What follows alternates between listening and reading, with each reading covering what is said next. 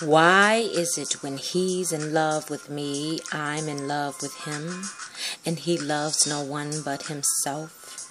Then when she's in love with you, you're in love with her, and she's in love with someone else. But when she's in love with you and you're in love with her, that's when real love occurs. Then when you're in love with her and she's in love with you, that's when love is true.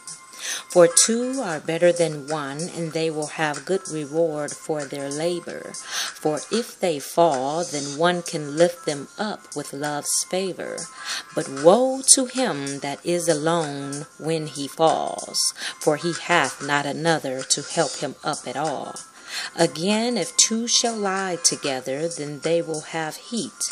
So how can one be warm alone and still have cold feet? And if one prevail against him, the two shall withstand, because a threefold cord cannot be easily broken. God is love.